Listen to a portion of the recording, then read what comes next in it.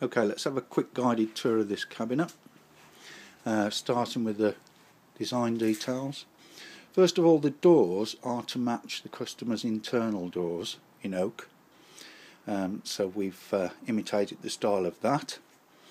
The actual cabinet top, on the ends it's actually joined on the mitre. Very difficult joint to make, this one, because it has to be so precise. I think you can see that quite well on there.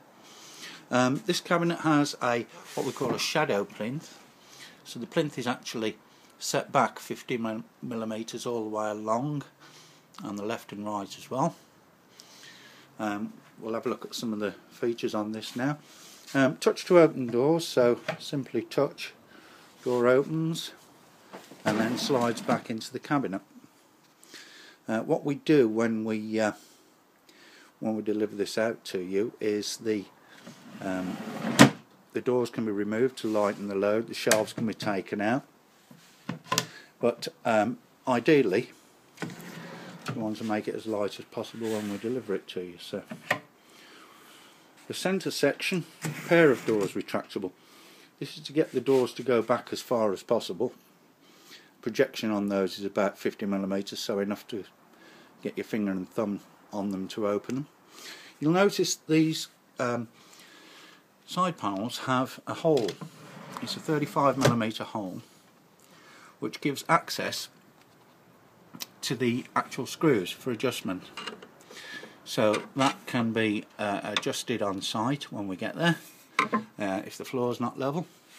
And then to make that look a bit nicer, we put these cover caps in, and they press all the way home. Bit tricky to get in. A bit tricky to get out again, so we don't fit these until we're absolutely certain that it's in the right position. They come in different colours as well for different coloured cabinets, but that's the actual hole cap. Adjustable shelves as usual.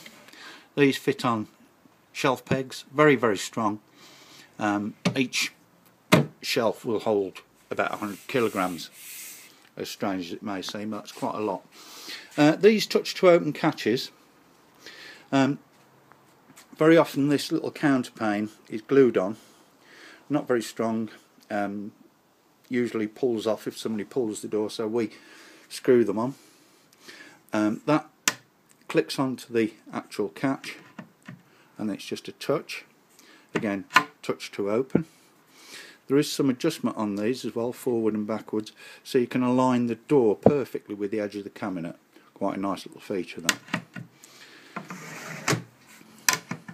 All sections have quite a lot, in this case, of cable access at the rear. This is very important, as this client wanted the maximum ventilation possible for his 2 amplifiers, I think, going in this cabinet. So that's basically it. This will go on the website shortly with some nice photographs for you to have a look at.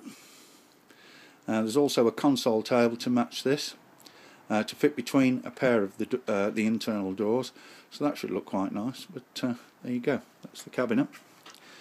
Thank you very much.